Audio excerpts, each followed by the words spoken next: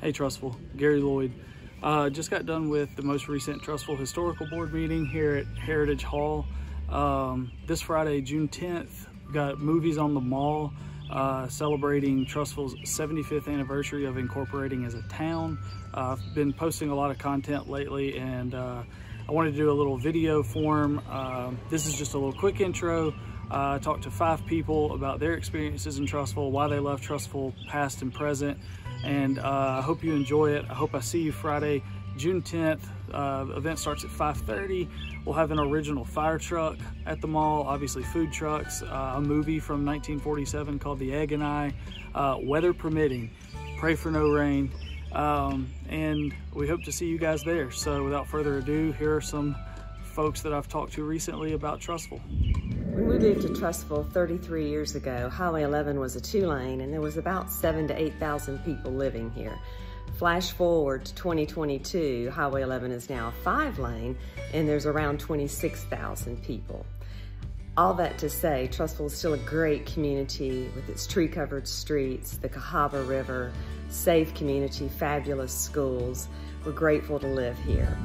Hey everyone, my name is Kimberly Odom. I am a graduate of Trussville High School in 2005, and I currently teach for Trussville City Schools. I've been asked to explain why I love Trussville then and now, and I think the same reason I loved it then is why I love it now. I love that it is a community that supports one another. I love going to all the games. I loved the pep rallies. I just love the spirit of Trussville, and I have always told everybody that I've encountered that growing up here was the best, and I tell the kids that I teach that these are the best years of their life and to really enjoy it and not waste it, and go get involved. And I just love where Trussville has come. It has made progress. I love seeing the walking trails. I love using them. And I just think it's a beautiful place to live, and I'm super excited to be a part of this community. What I love about Trussville is the heart of Trussville. Before there was even a town here, there was a slag heap, and that was a dumping ground for the Birmingham steel industry.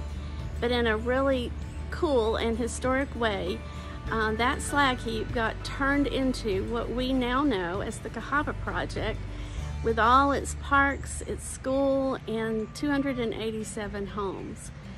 And there's a lot of history tied up here.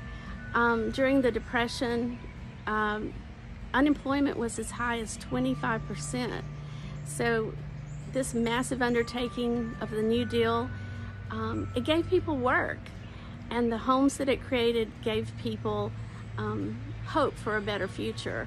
And that's a really special thing that we have here in Trussville, and I think it's really cool. Happy 75th anniversary, Trussville, Alabama. I'm sitting in the Cahaba Project, neighborhood of Trussville. 75 years ago, this neighborhood would have been about 10 years old. 1947 was a big year for this area. It was the year that residents of the Cahaba Project were able to purchase their homes from the federal government, which had built this neighborhood in the 1930s during the Great Depression. It was also the year that the people in the area decided to incorporate as a town, largely due to the success of the Cahaba Project, where most of the residents were living at that time.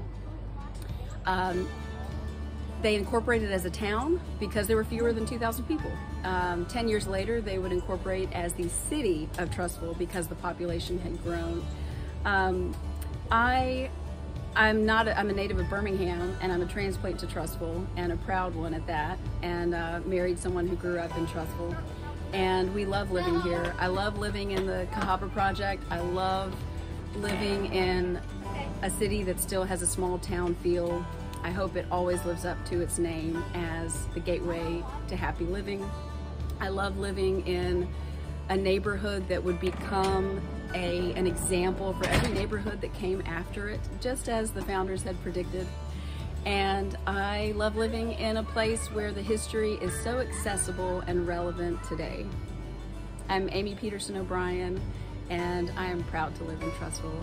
Happy 75th anniversary. Trussville, Alabama. Hi, my name is Jennifer Bang, and I lived in Trussville since 1971. My husband was born in Trussville, and we moved back to Trussville in 71. Both of our boys grew up in Trussville and went to the Trussville school system. And Jerry's parents have they lived here for years and years before I moved here. But I was not born in Trussville, as I said, but it is my hometown. I have a hometown that I was born in, but I consider Trussville to be my hometown because there's so many things about Trussville that I love. I love our church, First Baptist Church. I've been there for several years. I'm on the historical committee for Trussville and in the Historical Society. And I love both of these organizations because it's important to know where you came from, to know where you're going, really. And I love to do ancestry type work. But living in Trussville has given me a lot of good memories. And I'm one of those people that live in Trussville that can say, oh yeah, I remember when we just had one red light, or I remember when this was here. I remember when the first Jacks came, and then Arby's took over that space, or something similar, or the old dairy cone, Slade's dairy cone, and just all these things, and they're good memories. And in this time of year, when the leaves are all on the trees and going down Trussville Mountain Road and seeing the beauty of everything, and I get nostalgic thinking about when my sons were little and going to the baseball parks, which is very different then than it is now. Everything is so much more of a production nowadays. But back then, it was wonderful too, and we've enjoyed some great times as a family here in Trussville. Several members of my family moved to Trussville because I lived here and I was telling them about it. So I am very proud to be a member of the Trussville community. And it's good to be able to celebrate Trussville's 75th birthday. Happy birthday, Trussville.